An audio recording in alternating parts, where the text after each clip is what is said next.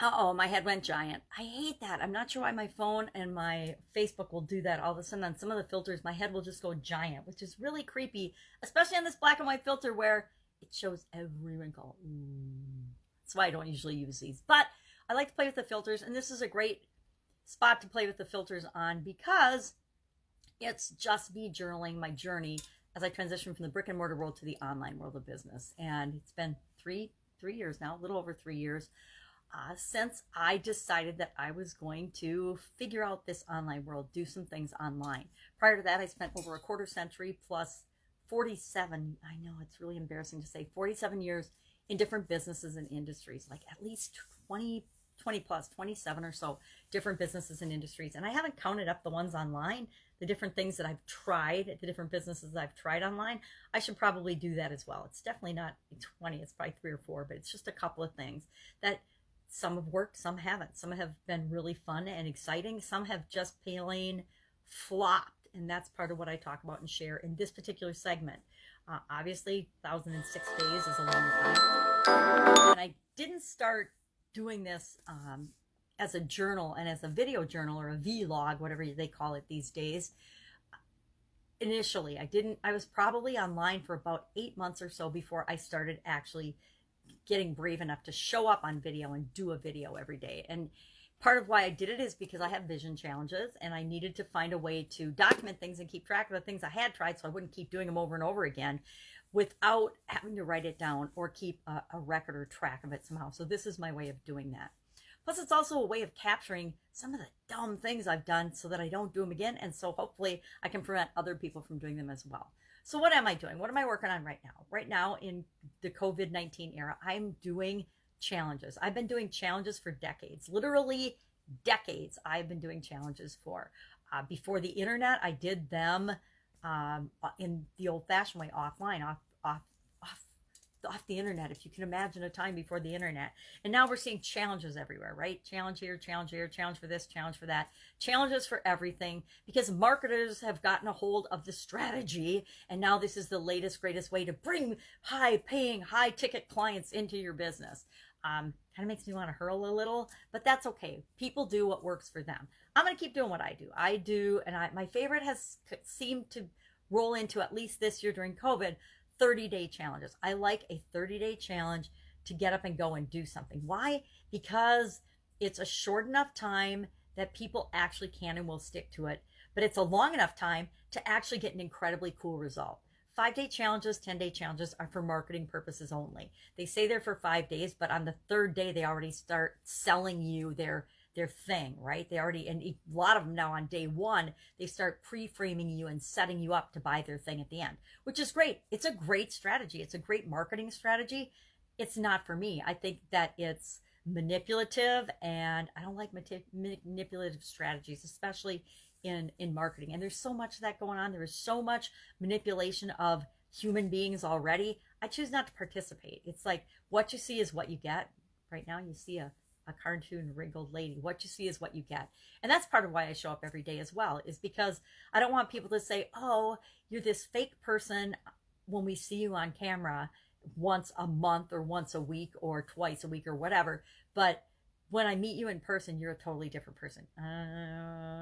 Nope, same person all the time. Now, was I always that way? Probably not. Probably early in my corporate career, I guarantee I wasn't. I didn't show up 100% as myself in my corporate career because I never would have gotten promotions. I never would have gotten a job. I never would have advanced because in the culture and the environment that you're in, you're expected to behave in a certain way. That's called the culture of the organization. And either you fit into it or you don't.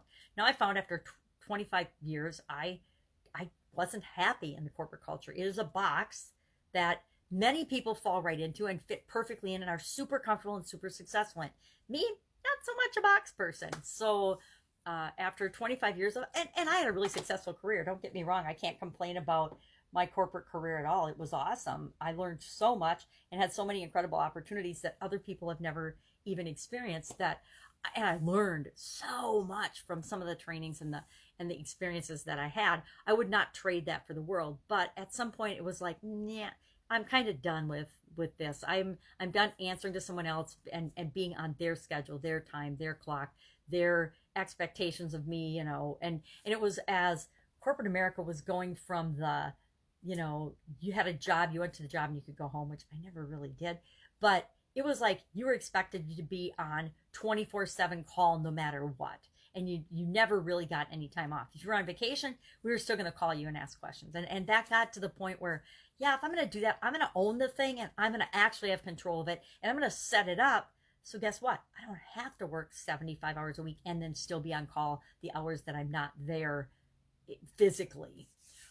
So started doing this. So challenges are my thing now. I'm just finishing up the Get Up and Go 30-day challenge. This is the 4th time I've gone through it. Different challenge every time. A lot of people will do a 5-day challenge and then they do it over and over again every 6 weeks or every other month to bring new people into their high ticket program or their coaching program or whatever. I just do it. The Get Up and Go challenge is 100%. I'm doing this to help teach people a framework to guarantee that they will be better off after any challenge or change that they face than before they faced it. If they just keep doing it their old-fashioned way and they don't consciously have a way to make sure that, and we install it in our subconscious so that we're always running through the framework every time we're faced with a change or challenge. A big one like COVID-19, losing our job or getting married or having a baby or getting in an accident or having a health challenge, to, you know, deciding where you're going to go to eat for dinner, deciding, you know, if you want the blue dress or the red dress, whatever. You can use it for everything. It's basically a framework and a foundation that will make sure that you always end up making the best choice for you. Might not be the best choice for anybody else or your best friend, but it is the best choice for you at the time that you make that decision or choice. So Get Up and Go challenge today was about the biggest lessons learned in this 30-day challenge. And so I just went through a little brainstormed list of, okay, these are the things that I've learned and realized going through this challenge, realizing that it's not my first time through it. Somebody that's going through it for the first time may have different ahas, different lessons learned than I did. So just ran through, I think it probably talked about maybe 10-ish of those that it's not hard to come up with, okay, what did I learn from this? Because my brain automatically works. It's a framework I've installed in myself to always look for the lesson. Why? Because I didn't used to look for the lesson. And guess what happens if I don't look for the lesson? I will have another experience that will try to show me and enlighten me on that lesson. So everything I do, every project, everything, I stop, take a deep breath and say, okay, what did I learn from this? Where did I do okay? Where could I have done better? Where did I totally miss the boat and screw up? Because every project, there's all of those aspects, right? Things we do well, things we could have done better, and things we absolutely messed up on that are mistakes we don't want to make again. And if we don't pause to reflect on those things, we are destined to make those mistakes again. We might have another successful project, but we want to always be getting better and better and better, not just, oh, I did this, it worked, I'm going to do it again, and then just keep doing the same thing. Because what works today won't necessarily work tomorrow. So we always want to be keeping up with our own personal development and progress and the way we show up in the world. A fun challenge today was about fairy tales, and it said someday as you get older, you'll read fairy tales again. So we shared our favorite fairy tale. Supersize Your Business was about spare the rod and spoil the child, and about, you know, corporal punishment and spanking, and what do you think and how do you feel and what do you believe in that.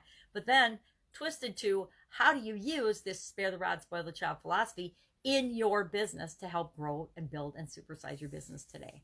So those are the 3 main pieces of content that I create every day. Plus, I do a practice run on my Facebook profile of the idiom of the day. And I talk about that more toward, hey, this is the idiom, this is what it means, this is where it came from, and this is how you could use it in your life right now, and maybe some examples or stories of that. And then I tweak it to be with respect to business for my Supersize Your Business page. And I also then do this. I just do a quick video log, not always quick, sorry, diarrhea of the mouth, to describe and share some of the things I'm doing and learning. Now, my big next thing is, what am I doing with the Get Up and Go challenge next? I think that as the more I talked about it today on the Get Up and Go challenge page.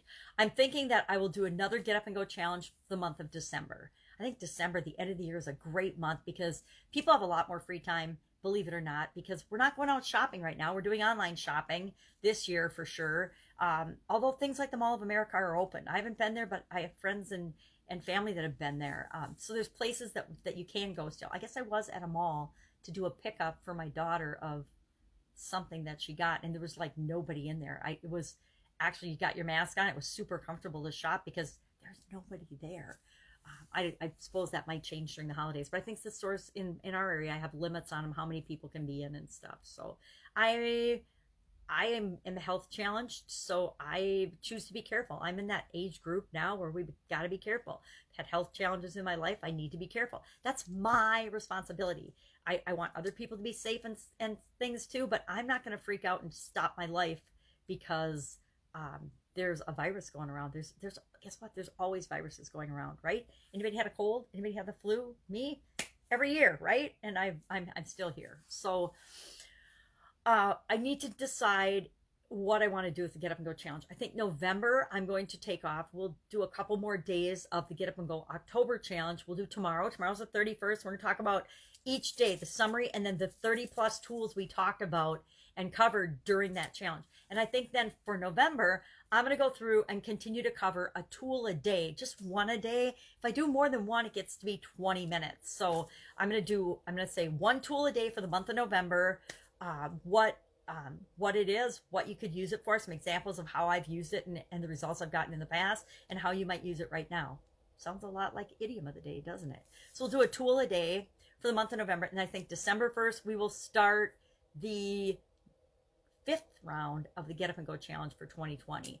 And that will be our fifth and final round of the Get Up and Go challenge. Again, those recordings, all of those previous challenges, plus all of the lessons in between the challenges are available on the Get Up and Go challenge page for absolutely free. They're also in a unit 6 for all the units in the Get Up and Go challenge in the free Get Up and Go challenge group page, where it's a smaller group, it's a more intimate group, it's private, and you can comment and say things in there that you might not want to say in the public group, right? In the public page, not the public group, on the public page. It's a private group, made it a private group on purpose, so we can say what we want to say in there.